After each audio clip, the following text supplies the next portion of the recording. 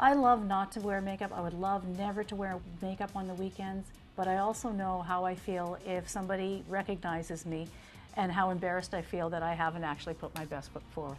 Really, this is not a 9-to-5 job. This is a 365-day-a-year job. I'm an ambassador for the station, even on my days off and even when I'm not there.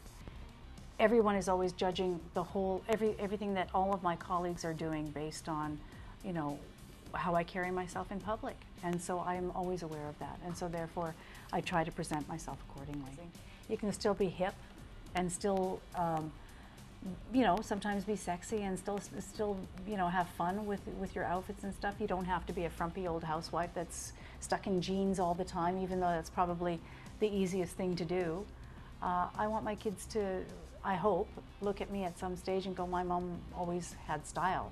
No, I think that there are different moods. That's the wonderful thing about clothes and stuff. There are different things to wear for different moods. I mean, when I'm going out with my girlfriends for a night of just, you know, having dinner and appetizers and some wine and stuff, I look forward to it because I'm like, hey, I can wear that thing I never get to wear, you know? And then on Saturdays, I'm like, hey, I get to wear the jeans I never get to wear.